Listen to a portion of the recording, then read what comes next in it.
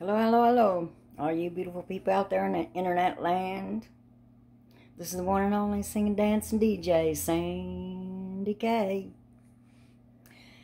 And today, as you can see, I got my hair all gone, ready to donate it. I got it all packed up. I just haven't got the post office yet, but I'm going to send it to Ohio this time.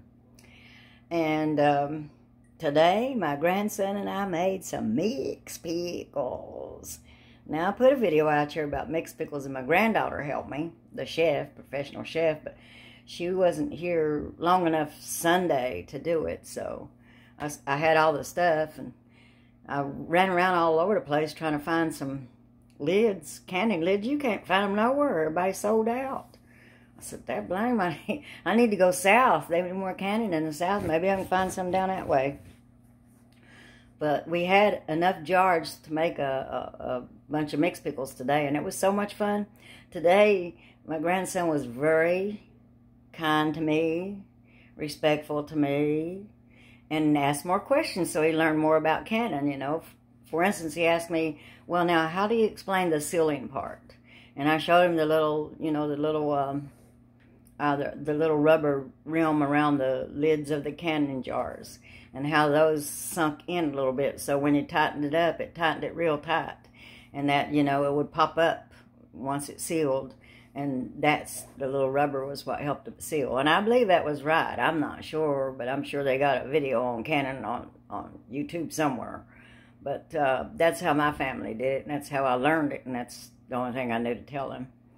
But he was kind enough to help me clean up afterwards. He swept the floor for me after I'd done spilt stuff all over it. It's a lot to make a mixed pickles. You got to mix all those vegetables together, you know. But I got smart today. I didn't mix them in that big old pot that I used to heat the water in to sterilize the jars before I can, because you got to do that. If you don't sterilize your jars, your mixed pickles won't be good. So you have to sterilize your jars and your lids. And so I got this big old pot. It's a real thin pot, and we just use it for that, you know, put hot water in it to sterilize the jars. And so he helped me, because, see, I'm not strong enough to pull the jars up out of the hot water, because you have to do it with a thong. You can't just put your hands down there in hot water, you know. So he was strong enough to take the thongs, you know, and just pull it up. And so he helped me do that. He helped me sanitize the jar lids and sanitize the jars. And, of course, I'm going to have to do laundry and clean up all the towels that I used in the canning and process. But Angel has this, my daughter has this real wide aluminum pan, you know, that you buy, you know, to roast stuff in, but it's real long, and she buys it in quantity from Costco, I guess. So she had a bunch of those, and I took one of those, and I took that cabbage and put it lined out, you know, and then I took them green beans and lined them out there, and then I took that corn and lined it out there. Then I took because you make mixed pickles, you know, according to how your taste is, you know. Some people, you might want to put something different in it than I do, but they call mine Nana's mixed pickles, because I added this that somebody else liked, that I liked, and that somebody else did that I liked, and then I added something of my own that I liked. Instead of using, I used to put some pinto beans in mine, because the green beans didn't have enough protein, you know.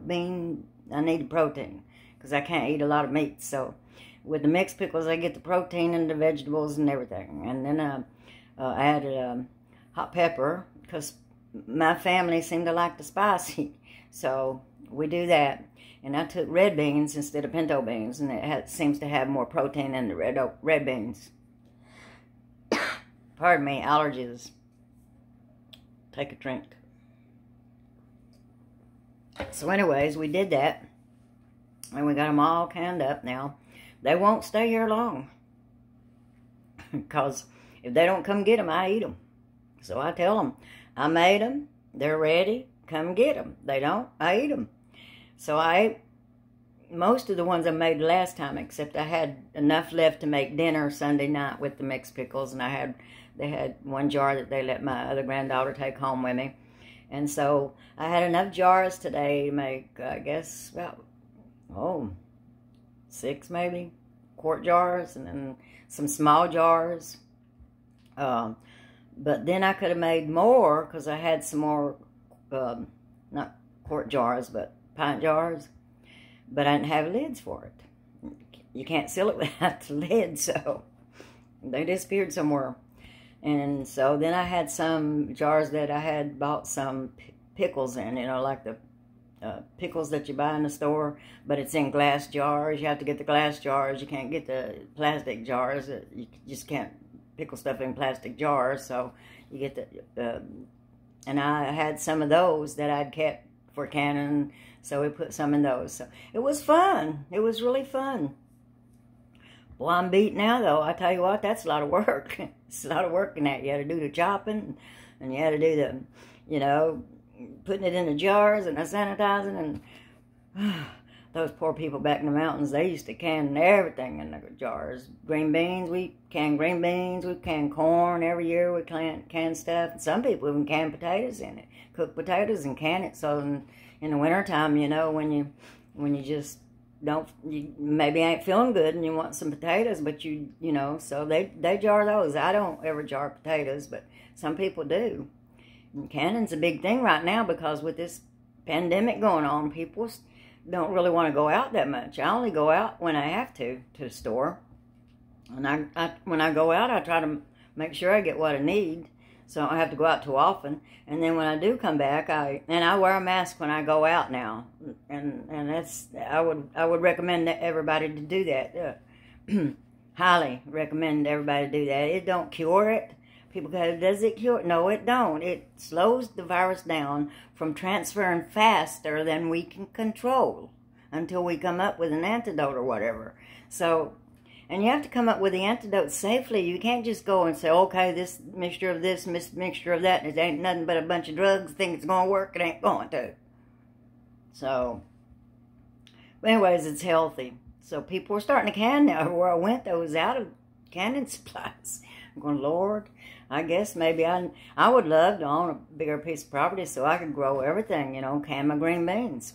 They're better than store-bought canned green beans, but I like Del Monte better with the green beans that I cook in my mixed pickles, because Del Monte, for some reason, don't cook them all the way, but the ones I bought today, they're just too cooked. You don't cook them that much for mixed pickles, and so Del Monte is the best ones. I should have got those, but I'll get those next time. Yay for Del Monte. Anyways, sitting here waiting, though, looking forward to the vice presidential debate. The presidential debate was kind of like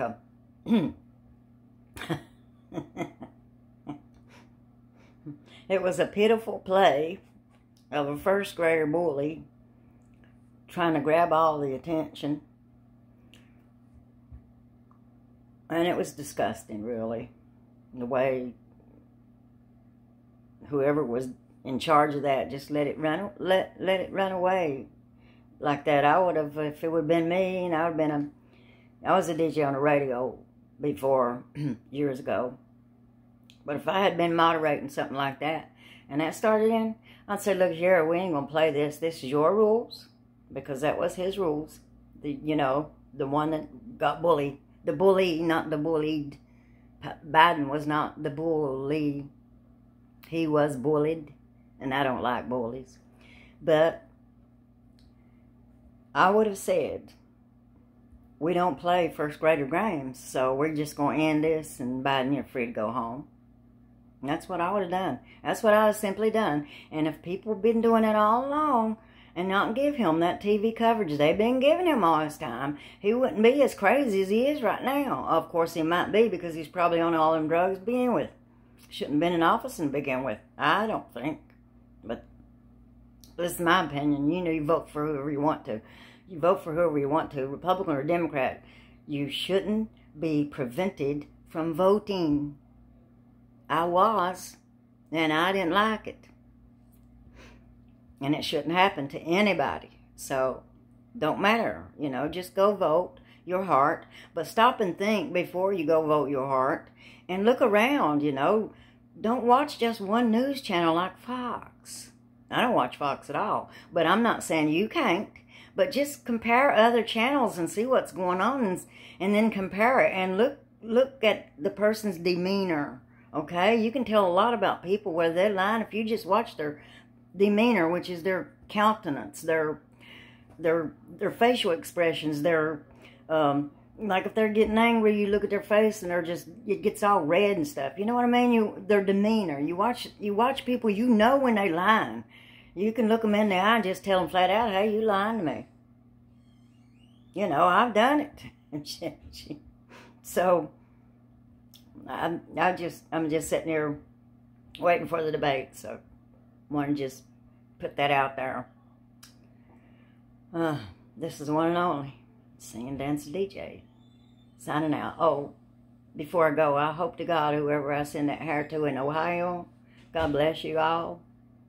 And it's for wigs for kids, and my hair has some gray in it, so they may even use it for somebody else too. But God bless y'all. Prayers going out to you always. Always. Lost family members with cancer. And my daughter was the first one that survived cancer in my family. It was a curable kind. And she lost her hair, was losing her hair. And we took some methods, you know, and she didn't lose all her hair, but it just broke her heart when she was losing her hair. My sister, she died of cancer, and she just hated when she lost her hair. She did. I offered her mine, and she said, no, you know, I don't want yours. But I've been donating. I've been sending to Florida, and then I found out that they've been selling it. I'm not sending it to Florida anymore. I'm going to send it to Ohio, where they make wigs for kids, and they have a guarantee that they're not going to sell the hair. They're going to give it to the people, make them a wig. So I don't have money to give. I don't. If I did, I would. Gladly. But I don't. So, well, my hair didn't cost me nothing, did it? So, you know. My sister said my mom's rolling over in grave. I don't believe that. They didn't know my mom as well as I did.